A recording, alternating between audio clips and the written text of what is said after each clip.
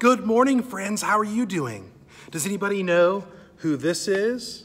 This is baby Sadie with her sister Ellie, and baby Sadie is scheduled to be baptized coming up on Sunday, September 20th at a special outside service. You know, babies are exciting things. There's few things that bring us more happiness than the birth of a new baby.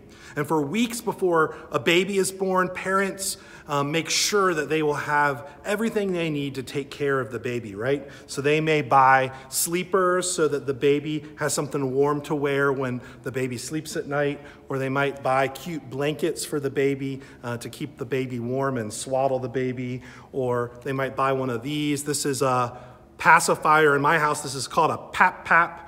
Or maybe they buy toys so the baby has something to play with. Or maybe they even buy one of these. Does anybody know what this is? If you don't, ask the adults in the room. They'll tell you. It's kind of disgusting, but it's fun. Anyway, so after the baby is born as well, care is taken to make sure the baby continues to have everything it needs to grow into a strong and healthy child. Good parents will do everything they can to keep their babies safe. What are some things that your parents do to keep you safe? That's right. So they may make you wear a seatbelt when you ride in a car to keep you safe, or teach you to look both ways before you cross a street, or they'll buy you a bike helmet to keep you safe when you ride your bike. Those are all ways that your parents or caretakers, things they might do to keep you safe. Those are all great ideas. So our Bible story today is about a little baby boy who was born at a very, very dangerous time. And we'll see some amazing things that his mother does to keep him safe and make sure that he will have the opportunity to grow and learn and have the best of everything in life. And you might have heard this story before, but let's listen again to the story of baby Moses. Pharaoh, the king of Egypt, was afraid. He was rich and powerful and scared. What could he be scared of? Well, strangely enough, Pharaoh was scared of God's people, the Hebrews. He thought there were too many of them, and he was afraid that they would try to become more powerful than he was. So to make sure the Hebrews had no power, Pharaoh made them his slaves and ordered them to work very hard. Even worse, he demanded that all of the Hebrew baby boys should be drowned in the Nile River.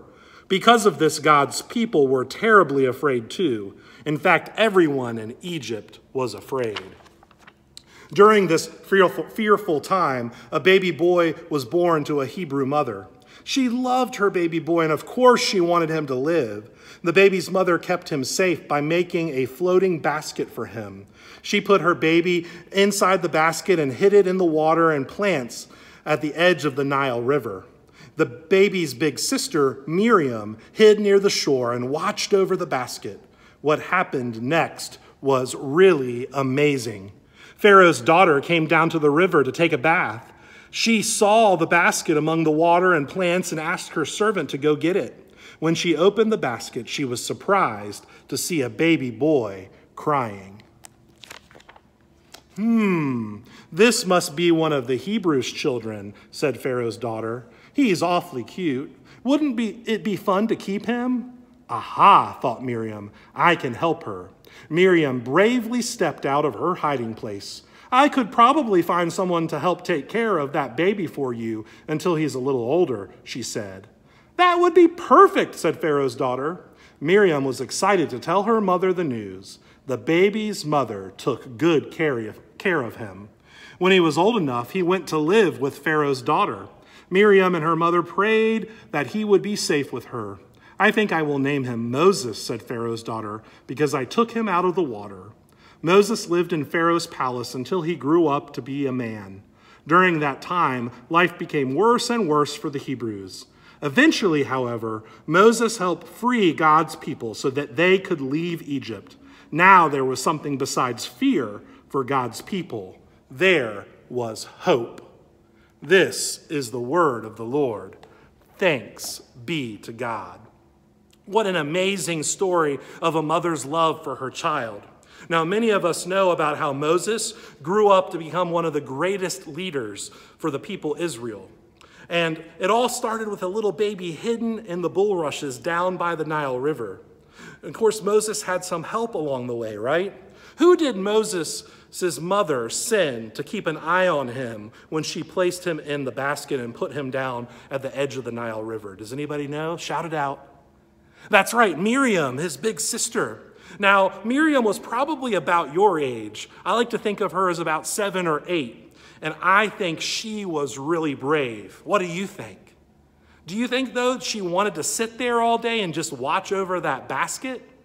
Probably not. That's almost kind of a boring job, but it was an important job.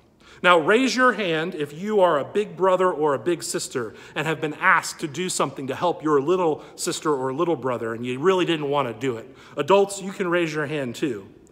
Right, lots of you. But this was an important job because she was keeping her little brother Moses safe. She was also really, really brave. How was big sister Miriam brave? Well, first of all, she comes out of her hiding place to speak to an actual princess. And then she tells the princess that she could get someone to help nurse the baby and raise the baby until he was older. And then she goes and gets Moses' own mother. So Miriam was pretty smart too. You know, God can use even children your age to help keep people safe.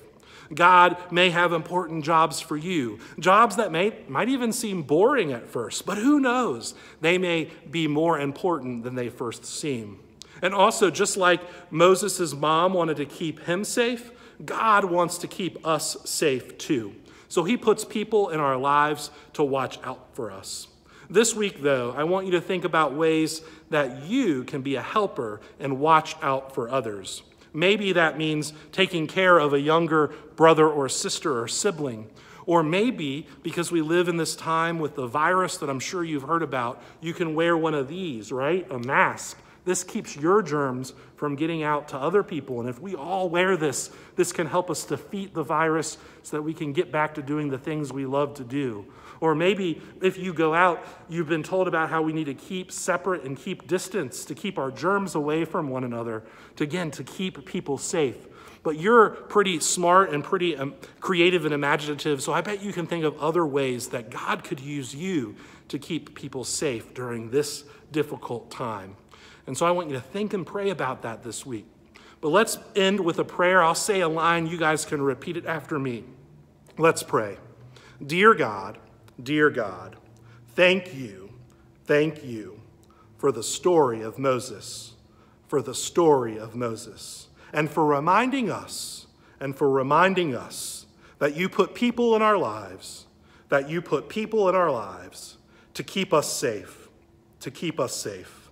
Help us to look out for others, as you look out for us. Thank you for your love and protection. In Jesus' name we pray. Amen.